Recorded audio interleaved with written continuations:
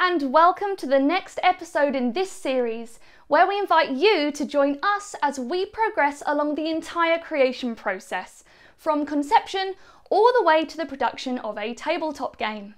If you've just joined us, the game we are developing is a small card-based game designed to fit into the universe of our big box dystopian sci-fi game, Solar 175, which is live now on our late pledge platform, GameFound. If this sounds interesting to you, you can find the link for this in the description below. Now, this small card-based game is themed around the Gonza Index, the most valuable stock market in the Solar 175 universe. This episode will take you on our journey to create an awesome user experience for our players.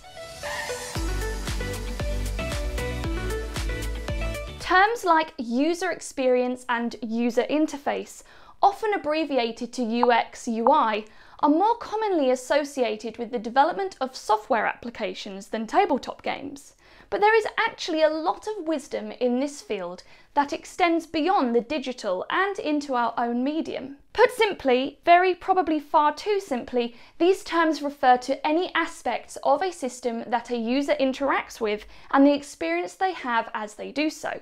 I should clarify, while some modern tabletop games have inbuilt apps and even full digital adaptations, these are not the user interfaces I'm thinking of in this video. Instead, we're interested in how the graphic design, art, and components of a tabletop game changes and enhances the experience of players. Several heuristics have been developed to help us understand what makes a good user interface. One we'll look at was developed by Dr. Jacob Nielsen in his 1993 book, Usability Engineering. Nielsen argues that for a product to be usable, it must, at a minimum, consider these 5 basic dimensions.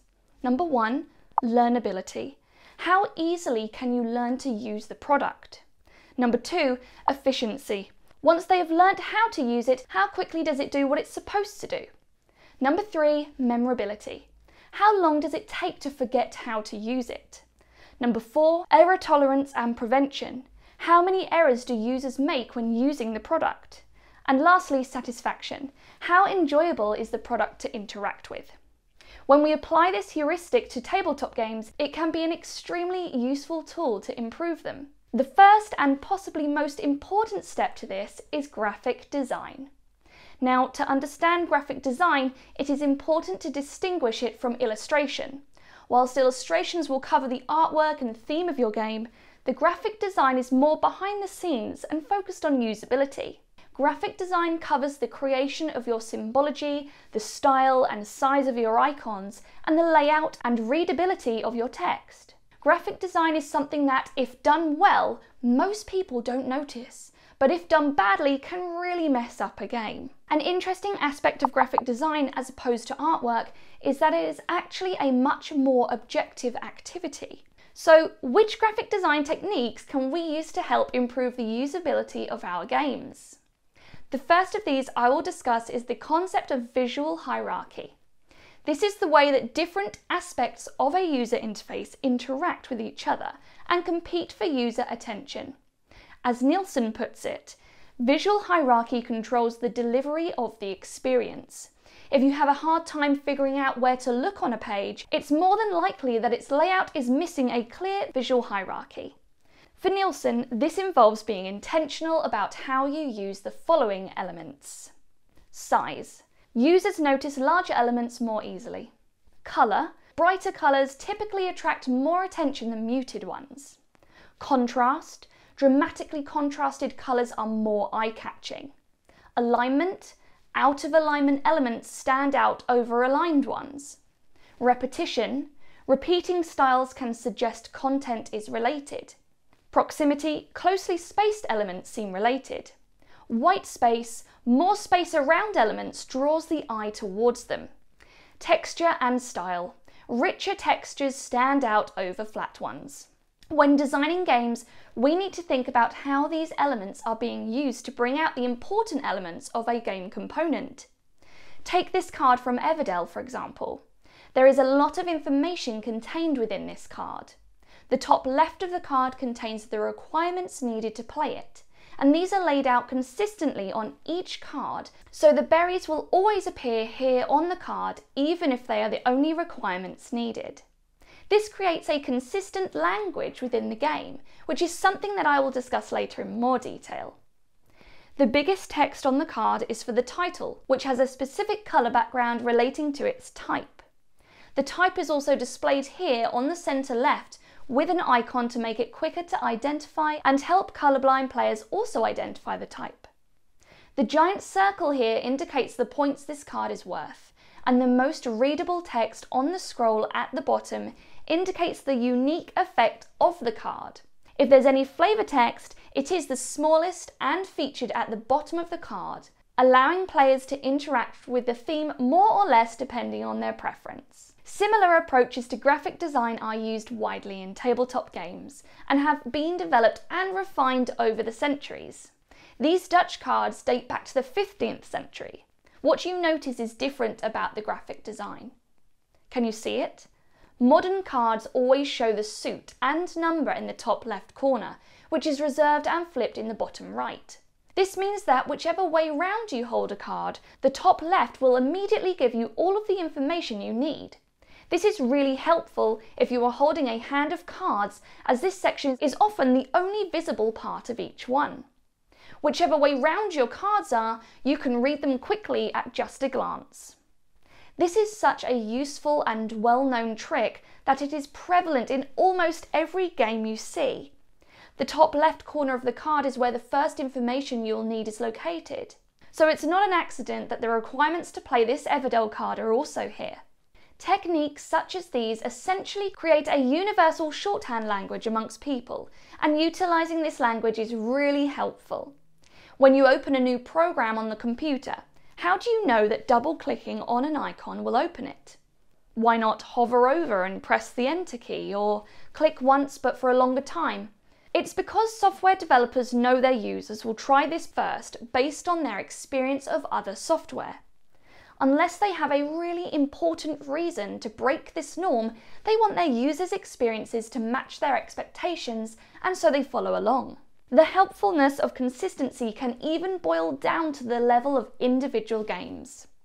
Christian Strain, writing in the League of Game Makers in 2016, has a useful approach to this in the tabletop field.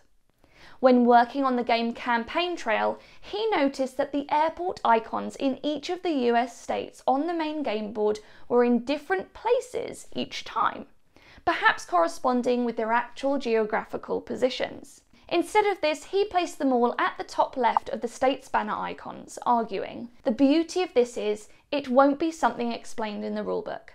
Placement of icons, text, and art is a focus on how the mind naturally searches and finds things. A graphic designer's job includes trying to think about what is easiest and natural for the player to do in order to find the information they need. If done correctly, the player won't even consider how easy it was to do something based on the graphic design." In tabletop games, we can use these universal norms to our advantage. We know what it means to place a worker or draw a card because we have seen these things before. This is the problem faced by those who want to create something radically different from what has come before. People enjoy change, variety, and newness, but too much of it can be really overwhelming. Tabletop games can also create their own internal languages using symbology. Effective use of this can greatly speed up gameplay, but the disadvantage of this is that it will have to be learned independently first. Symbols are a crucial tool in game design, as they are in real life. Symbols allow us to boil down relatively complex ideas into a simple icon. Symbols can quickly relate to us anything from relatively simple ideas like these to fantastically big and complex ideas like these. If you can teach players a new symbology, you can express your ideas much more efficiently than you could with words. Take this token from Hanami Koji. It means that on your turn, you can take any 4 cards from your hand, separate them into 2 equal piles of 2, and pass them to your opponent face up. They'll look at them, choose one pile to play immediately into the row of geishas, onto their side of these cards, and then you do the same with the remaining piles of 2 cards. This is a lot of information to learn, But imagine if you replaced this symbol with that explanation. It simply doesn't work. That being said, it is also important to make sure not to overdo your symbology, beyond the patience of your players. If you are creating a game for a light general audience, the amount of symbols players will be willing to learn is far lower than if you are creating a game for the expert hobby market. Take the classic game Race for the Galaxy. This game packs in a large amount of in-game complexity with only a minimum amount of components, and symbology is the key to this ability. This means that you can have some very intriguing gameplay and lots of interesting choices with only a minimal amount of components. Now, the downside is that learning all these symbols is a massive, possibly insurmountable, barrier to players new to the hobby. To illustrate this, here are all of the components in the base game, and this is the player aid needed to help with gameplay. It's also double-sided. Another great tip for using symbology is to aim for your symbols to be easy to read and to relate as closely as possible to their actions. Again, there is nothing wrong with being unoriginal here. If you want to represent a player's health in a game, then think carefully before using this rather than this. It may very well be true that the race of alien creatures you play as in your game do not have hearts and instead are powered by a unique fusion of organic and bioelectrical compounds. But do you really need to add this extra little barrier to entry to your game? Maybe you do. Maybe the extra immersion is worth it.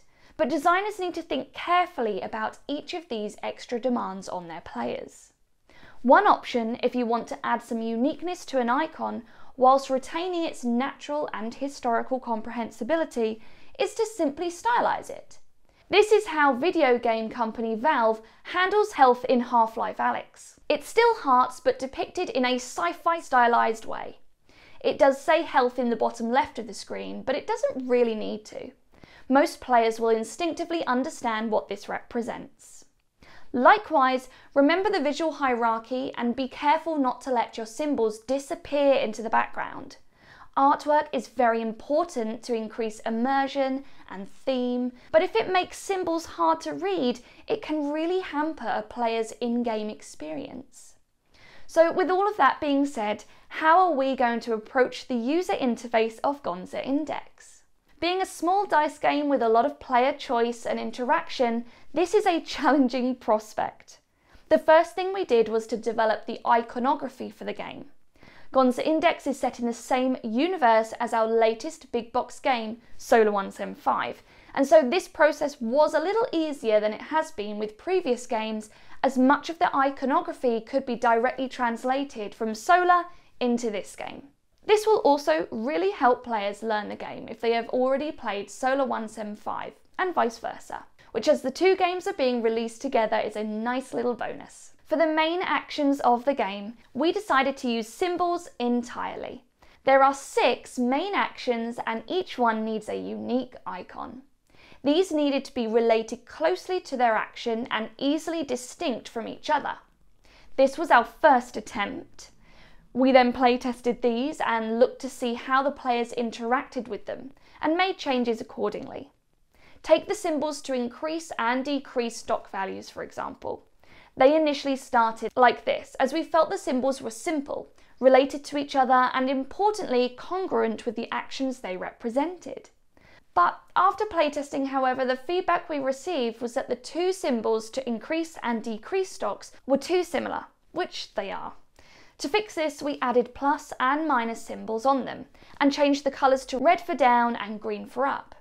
This generally worked, but it did not work as well with colourblind playtesters, and so we changed the colours from red and green to purple and orange.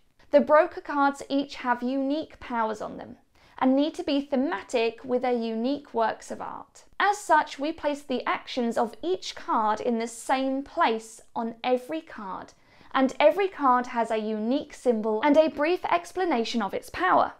There are only 14 of these cards in the game, so this doesn't become overwhelming. And the more you play, the less players use the text and the more they use the iconography. Take this card for example. A lot of the card is taken up by the artwork from the amazingly talented Adam Beachey. And as a side note, if you want to know more about the art choices for this game, then I recommend looking at our last video. The artwork is in its own box, and below this is the card title and then a box containing the symbology and card power description. The large symbol is in high contrast to the dark red behind it. This makes it stand out clearly from the card. The symbol itself is simple. It is a plus next to the corporation symbol. This corporation symbol is on the back of all corporation cards, and it therefore indicates that you should add a new one to the game. The text below goes into more detail on this, so that in early games a rulebook reference isn't needed for the specifics. Incidentally, the corporation symbol was chosen because it has the letter C on it, which helps and is reminiscent of the copyright symbol, which we thought helped put people in the minds of the corporations. Similarly, the event cards have big dramatic artwork to demonstrate the theme, but the gameplay effects were always on the same side of the card, in the same order, similar to the card requirements in Everdell. This allows players to quickly learn where to look and enables them to speed read these card effects. Now, one problem we had was with the tracking of the value of each corporation's stock. The track down the left-hand side of each card initially had the numbers inside the track. Now, this unfortunately covered the value and made it tricky to read. In addition to this, the credit trackers would often become dislodged and we would have to remember where they were on the track. Not ideal. Our solution to these issues was to move the numerical values to the right of the tracker to make it more visible. We then double layered these specific cards and put cutouts in the top layer so that this section could be indented, thus securing the tracker tokens in place. A final point is that we are adding comprehensive reference cards for each player in the game. These cards have a brief summary of each of the 6 actions and are very useful for giving players new to the game a quick reminder of these rules, decreasing the need for mid-game rulebook references. Reference cards are a great addition to nearly all board games, but I won't go into much more detail on these as they probably warrant an entire video to themselves. Now that's enough from me, so thank you very much for watching. If you want to explore our games more or even place an order, head to the link below. And if you found this video useful, we'd really appreciate it if you could like and subscribe to show your support. Last but not least, a massive shout out to our patrons who help us bring you these videos on our channel. See you next time. Bye!